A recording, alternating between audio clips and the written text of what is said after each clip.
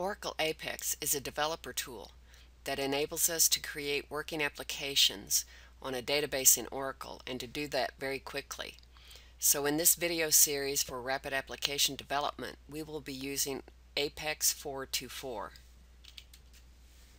If you want to work along with the videos, there are scripts available that will be run in the first few videos that create tables and populate the tables with data.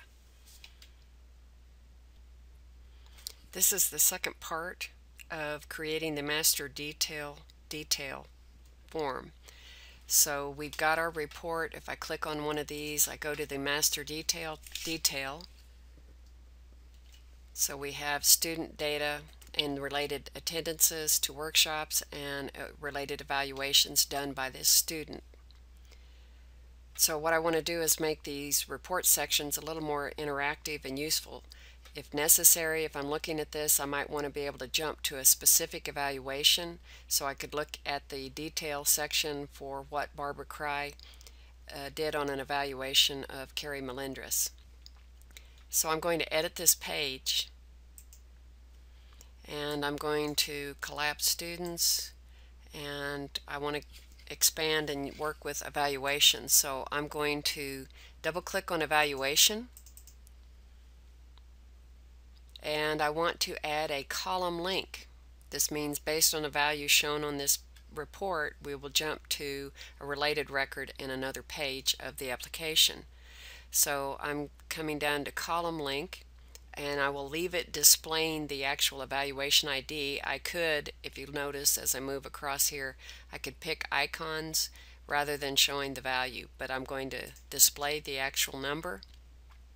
The target is a page in this application, and I need to find that page, and so it will jump to evaluations, and this evaluations 30 is the report, 31 is the master detail form, because we're going to go straight to a specific master record for an evaluation.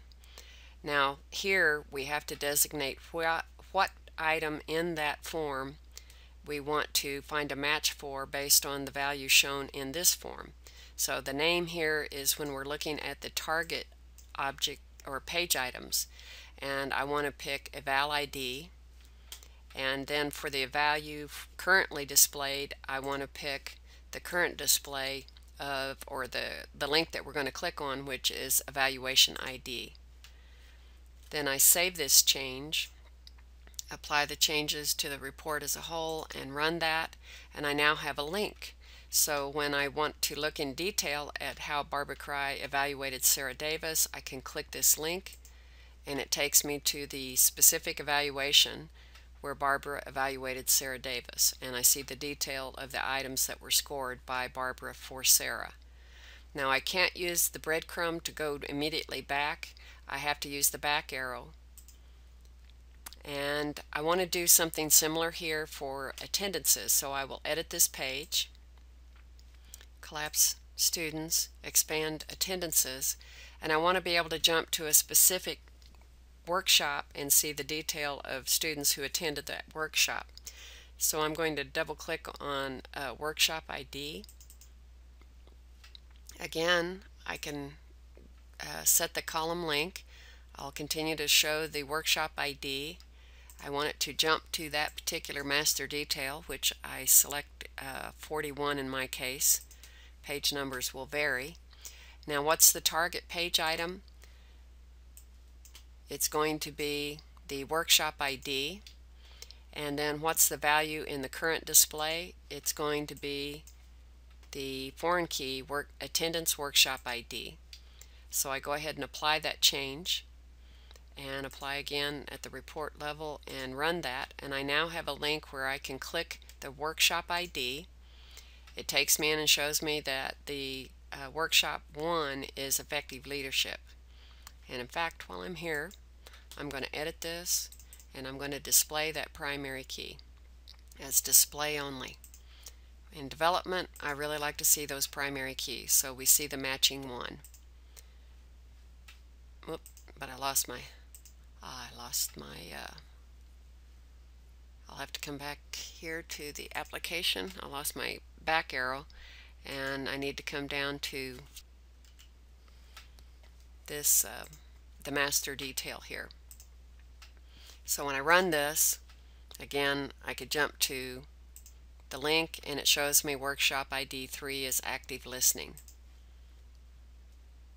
The last thing I want to do is I want to go ahead and just hide student ID, and I want to show the name of the workshop. So I'll edit this and collapse students and work with the student attendances report area. I want to hide student ID, so I'll double click on that and say show column no, and apply that change. Now I want to add a column that's not in the actual table that this report is based on. So I need to modify my query definition.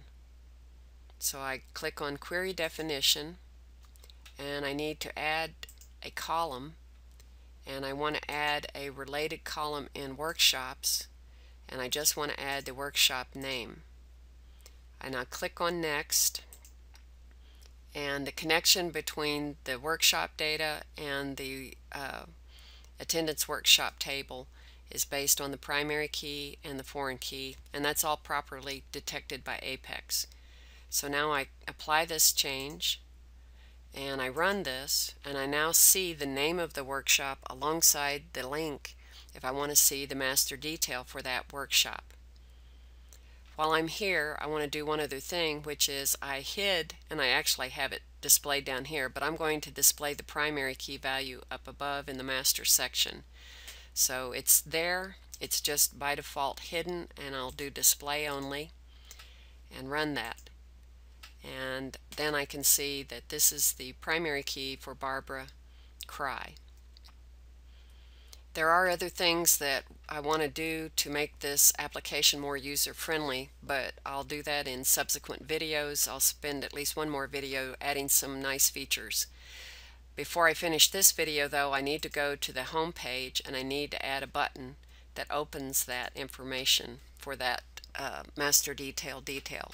So I will right-click and add a page item button, and that's going to be student information,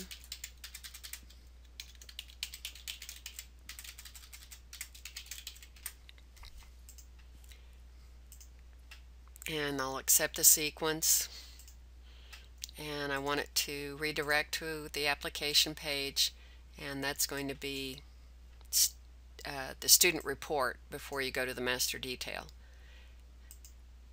And I can create that button, run that, and I now can jump to that master detail using that button.